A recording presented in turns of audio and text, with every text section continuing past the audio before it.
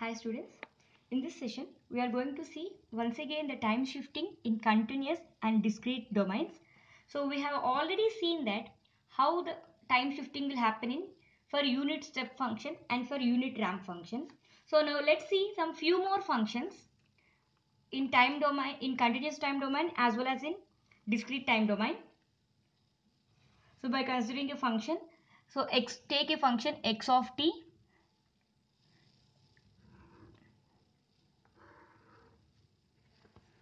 I am taking again the known example only. From -1 to 0 it is 1, again 0 to 1, again 0 to 1 it will be 1.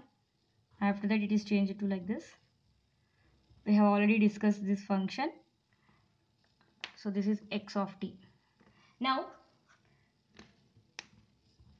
I want x of t minus 4 operation and x of t plus 4 operation for this.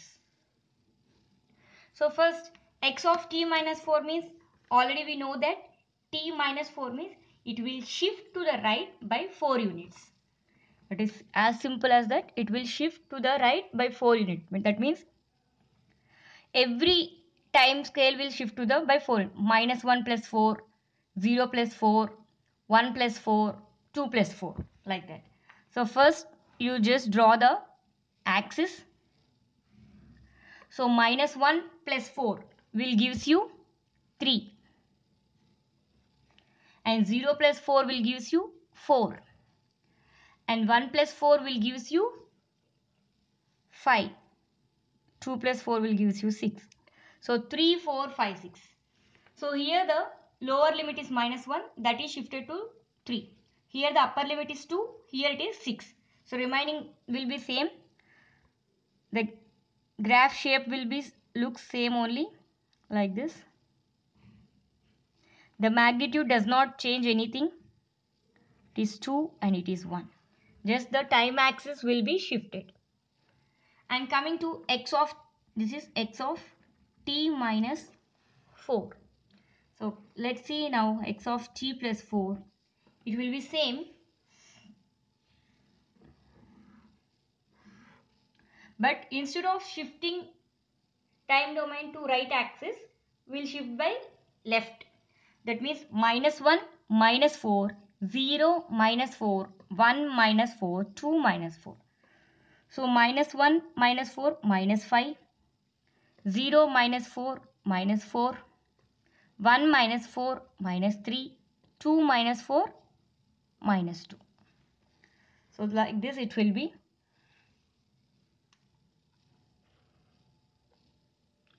So we have shifted -1 to -5. So we have to start the graph from -5.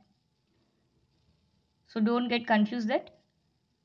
So here the lower limit is -1. That lower limit is changed as -5. Here the upper limit is 2. That upper limit is changed to -2. So the graph should start from here onwards.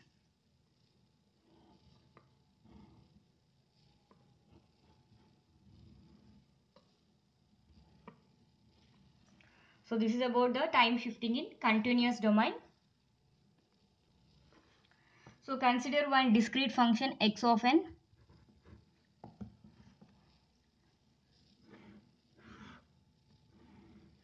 So 0, 1, 2, 3, 4, 5, 6,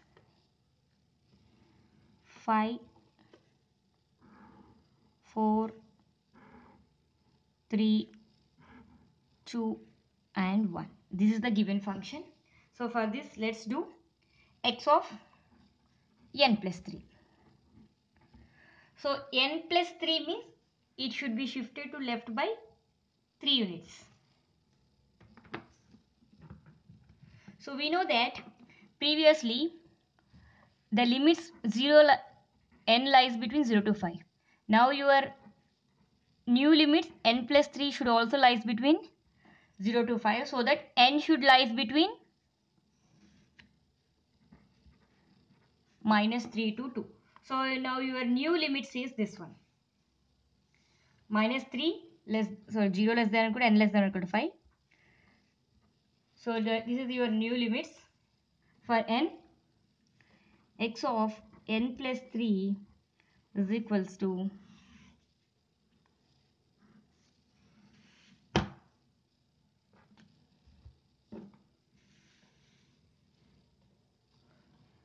minus 3, minus 2, minus 1, 0, 1 and 2. These are the units. So at minus 3, your top will be there. This is 5, 4, 3, 2 and 1. So your lower limit is here now minus 3. That lower limit value should come at minus 3. So this is about the shifting operations in discrete and continuous domain.